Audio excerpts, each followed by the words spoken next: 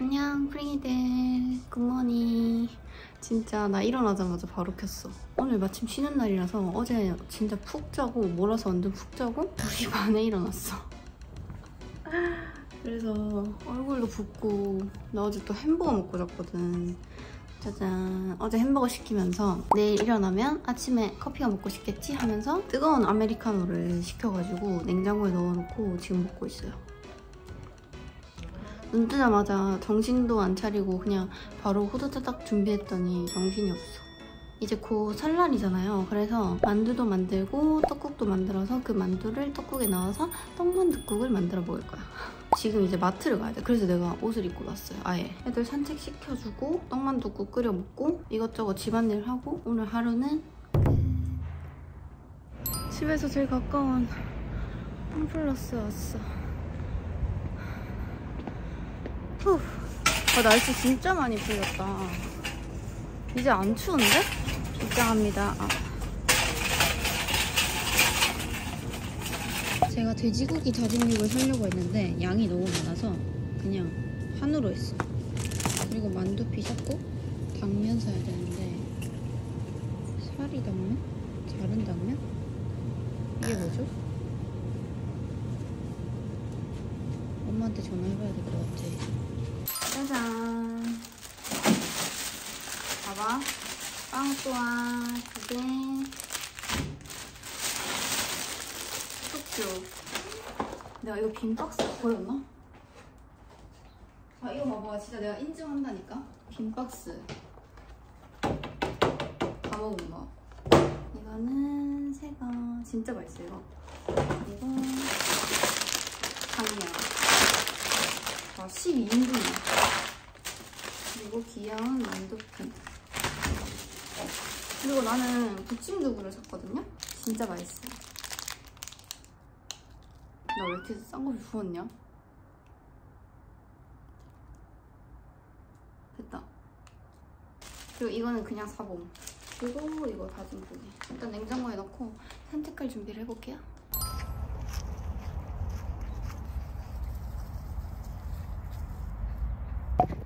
베베는 뛰어줘야 되거든. 생겨요. 아침 운동, 공복 운동. 베베 달려, 달려. 아 힘들어. 그치 베베? 얘 비 완전 좋아 얘들아. 얘네 좀 봐. 아 뱉지? 같이 잘 가야지. 너무 귀엽죠? 귀여워. 안녕. 프링이들 집에 왔고 일단 배지 먼저 씻겨야 돼. 발을. 왜냐면 배지는 참을성이 없어가지고 베베를 먼저 씻겨주면 배지 난리 나거든요. 하기 싫어서. 보이지? 발 안 준다고. 이거 봐, 소금물 넣는 거 봐, 배지야. 배지 발 너무 더럽잖아. 나뭇잎을 가지고 왔네, 배지야. 얌전하죠? 배지는 물을 엄청 좋아하는 애라서 스파하려고 물을 받아놓으면 스파통에 자기가 뛰어서 들어가는 애야. 왜냐면 아기 때부터 이런 목욕 교육을 잘 받아가지고 배지는 물 공포증이 아예 없고 수영 가도 수영을 너무 잘하고 발 닦는 건 싫어요. 그래서 세수 좀 하자, 세수. 세수 좀 할게요. 눈곱 떼야지, 이거 뭐야. 눈곱 왜 이렇게 많이 붙였어? 응? 눈 이거가 너무 더럽잖아. 그치? 부끄러워. 아, 차라. 가만있어.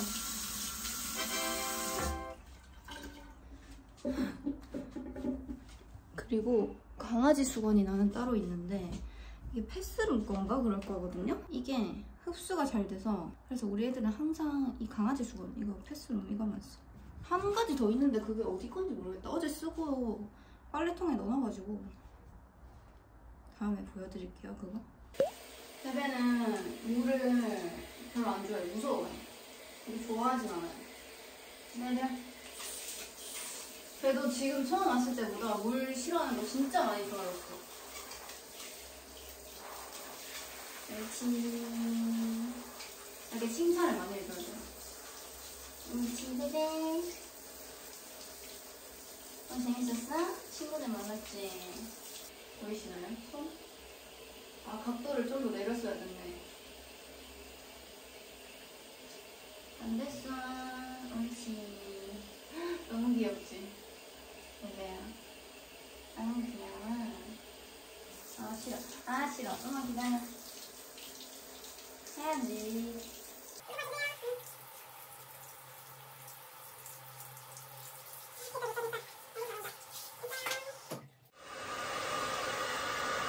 한참 남았어.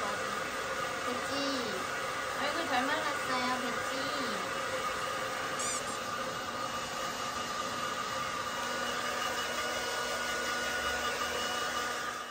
프링이들.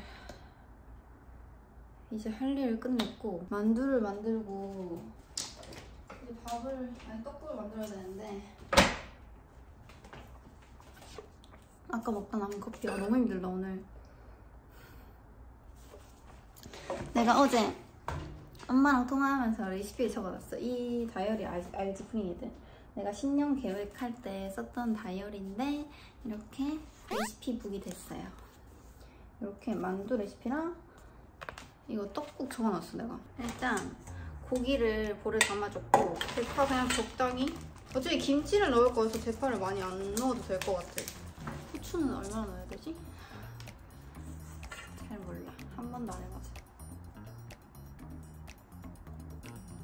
한 4번? 그리고 설탕 1큰술.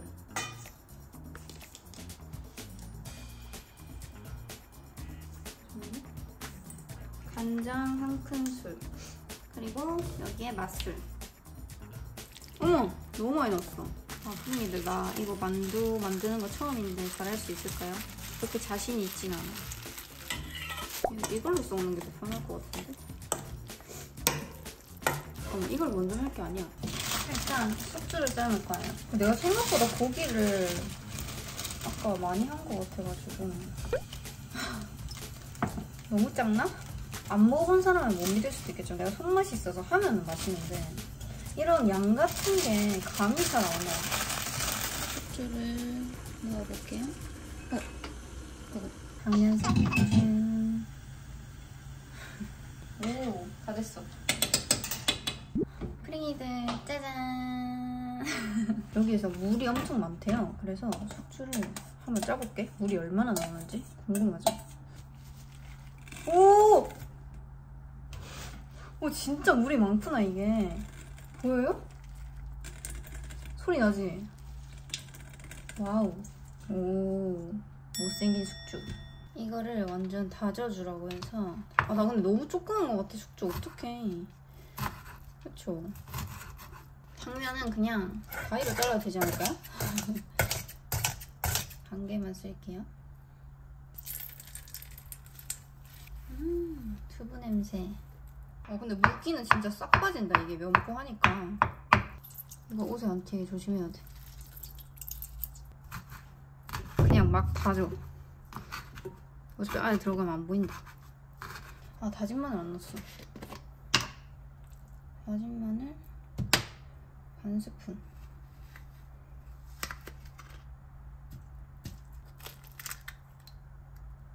비주얼 이거 맞아? 만두도 다 만들었고 이거 만두피 준비했고 그리고 물을 묻혀야 되니까 이렇게 물 하나 떠놨어. 한번 해볼까? 나의 첫 만두? 일단 이렇게 만두피가 있고 제가 마지막에 참기름 한번 딱 둘렀거든요? 냄새가 미쳤어. 이렇게 마늘 짜잔. 그리고 오! 예쁘게 될진 모르겠지만 이렇게 하면 완전 그냥 군만두잖아. 그리고 이렇게 쏙 하면 우와! 귀엽잖아. 어떡해. 내 만두 어때? 오, 여기 하나 당면 삐져나왔어. 그치만 첫 번째 만두니까 괜찮아. 프링이들 만두 만드는 거 별거 아니야. 한번 도전해보세요. 나도 엄청 겁먹었었거든? 이거 만들기 전에? 별거 아니야. 동그랗게 말아주면 끝! 포춘 쿠키 같다. 짠! 프링이들. 여기서부터 이렇게가 첫 번째, 두 번째, 세 번째거든요. 내가 예쁘다고 한 건 이거. 프링이들, 이제 만두를 쪄볼게요. 만두를 찌는 동안 떡국 육수를 만들어 볼게요. 짜잔! 예쁜 냄비. 너무 크긴 하지만 이 냄비를 꼭 쓰고 싶어서 그냥 커도 이거 쓸게요. 다시마랑 멸치로 다시를 냅니다. 멸치. 저는 된장찌개 할 때도 이렇게 다시물 내서 하거든요. 맛없을 수가 없어. 만두 넘쳤어. 어떡해. 어떡해, 만두 넘쳤어. 아, 만두가 물에 다 잠겼어. 아, 이거 센 불에 했으면 안 됐나? 아, 어떡해. 내 만두. 아, 어떡해, 내 만두. 나 물 너무 많이 했나봐. 아, 프링이들. 이게 물에 젖었으면 안 됐는데 물에 젖어버렸어. 근데 모양은 예쁘지?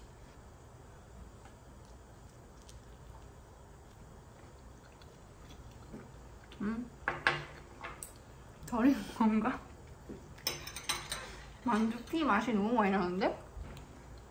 만두를 다시 찌고 있어요. 실패해가지고. 일단 다시물이 다 돼가지고 까나리 액젓 1스푼 간을 하고 떡을 넣을게요. 다시다. 아, 이제 지금 체력이 고갈되고 있어. 후추. 아, 물이 너무 적나? 국물이?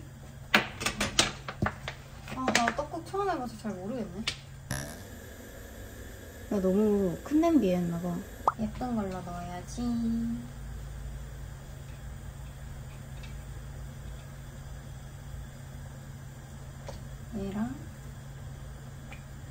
얘랑 만두도 넣어줬습니다. 얘는 지금 찌고 있어. 이제 지단을 만들 건데, 나 후라이팬 너무 귀엽지? 새로 샀는데 너무 귀여워. 지단은 그냥 계란 2개 이렇게 풀어서 몽글몽글해. 귀엽다, 그치?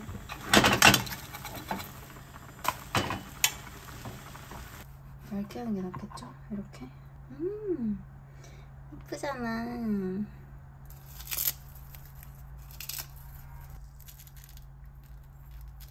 짠! 어때요? 나의 첫 떡국? 귀엽지? 맛있을 것 같아. 진짜 너무 힘들어. 내가 아까 만두 빚을 때 6시 반이었잖아요. 내가 6시쯤 이 요리를 하기 시작했는데 1시간 반이나 걸렸네요.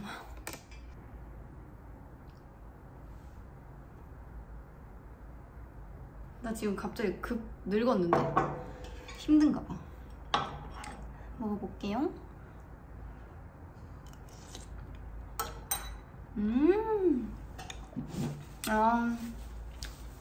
아, 진짜 너무 맛있다. 나는 모든 요리를 할 때 엄마 레시피로만 하거든? 엄마가 해준 그 맛이 그대로 나.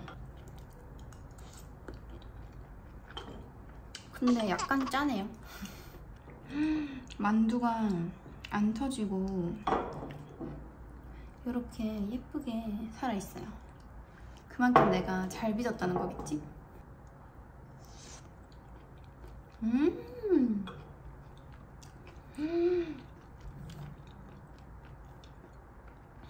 진짜 맛있다.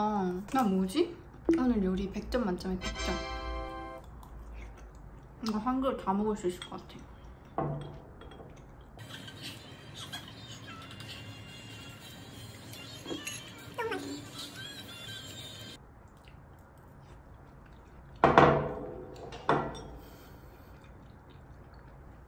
이거 어디 거지? 이것도 애들 수건으로 쓰거든요? 이거 어디 거지?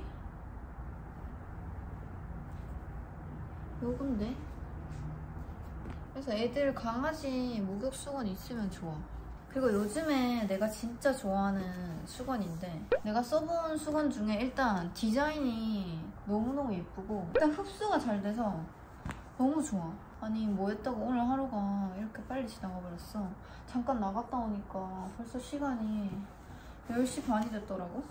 아 뺐지. 내려가. 이거 하고 씻고 드라마 좀 보다가 자야지.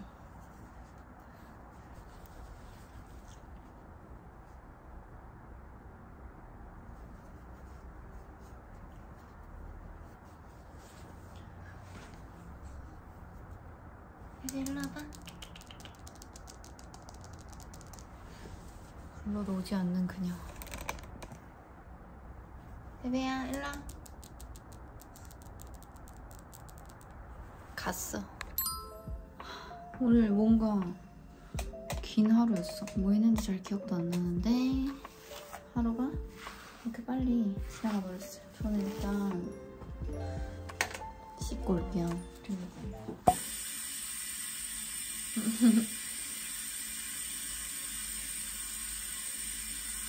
무서운데?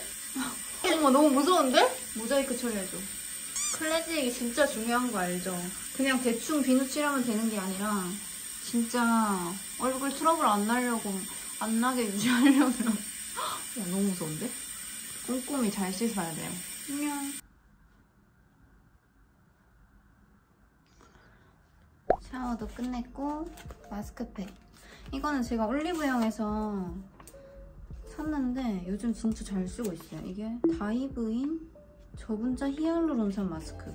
내가 이거 히알루론산 보고 샀는데 아니 전날 밤에 이제 이거 붙이고 스킨케어 꼼꼼히 하고 자니까 다음날 피부 결이 너무 예쁜 거예요.